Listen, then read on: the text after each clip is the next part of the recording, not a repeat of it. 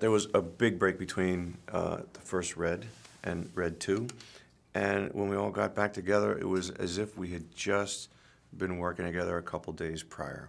Everybody just came back and got back into character, and we added some more characters, and we have Anthony Hopkins in this film, Byung-Hun Lee, Helen Mirren's back, John Malkovich is back, Mary Louise Parker, who I adore. She is just so funny, and we have such a good chemistry. Catherine Zeta-Jones also as another love interest that adds some spice to that romance.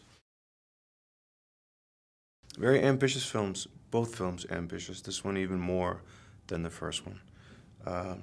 Some record number of actual scenes that are in the film, and very little was left out of it. I think everything that we shot is in the film.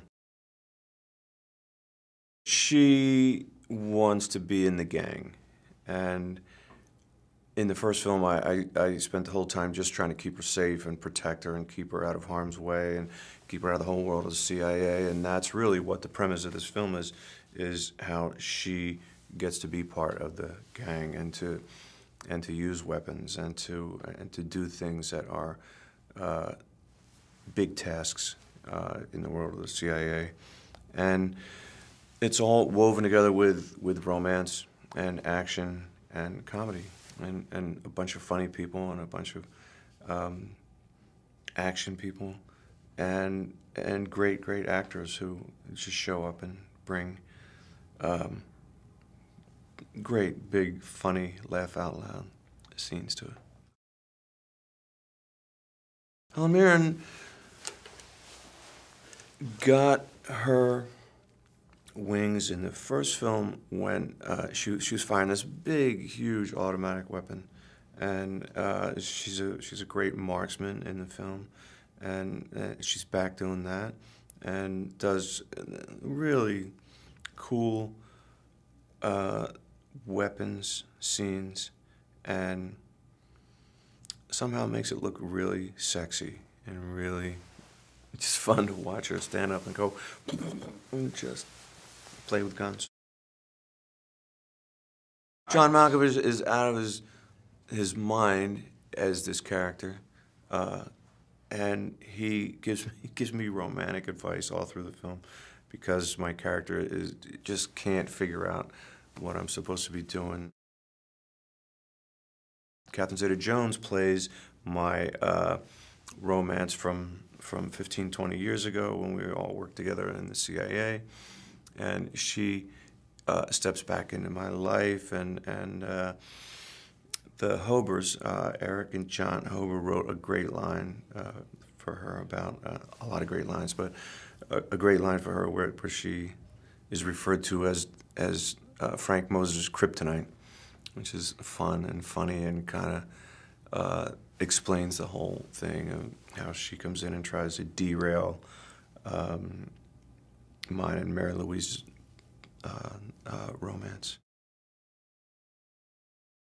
Anthony Hopkins is just on more than a few times. We all failed to do our work off camera because we were just watching Tony do the most remarkable things and funny and just right for his character. We really go at it, and he's a big star, big star, and he made a great contribution. He's funny, tough. He's a great fighter, and he's just fun to be around. Everybody just stepped right in and showed up to be exactly what they should be and what they should do, and they even managed to get Brian Cox back in it for a real quick scene. That was nice, and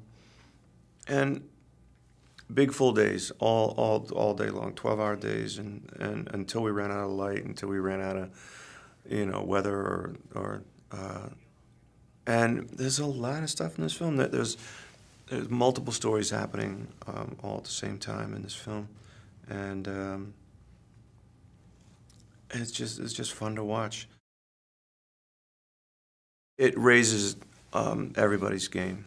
You know, to have big movie stars in there, you go, I'm doing a scene with Anthony Hopkins, and that is just so much fun. And he just had a big ball, big fun time, you know, playing that character. Dean is fantastic. Dean is, he had the hardest job to steer this big, massive story and then edit it after it's all done and make it all make sense and have it make sense. And great writing. You know, the Hober brothers are just really, really funny guys, and came up with more gags for us and more jokes, and, you know, helped us all the time. Helped us with scenes that sometimes we had to make a correction or make a cut in something, and they would just, you know, Dean would get on the phone with them, and he'd go, well, just say this and this and this and this and this, and it was great.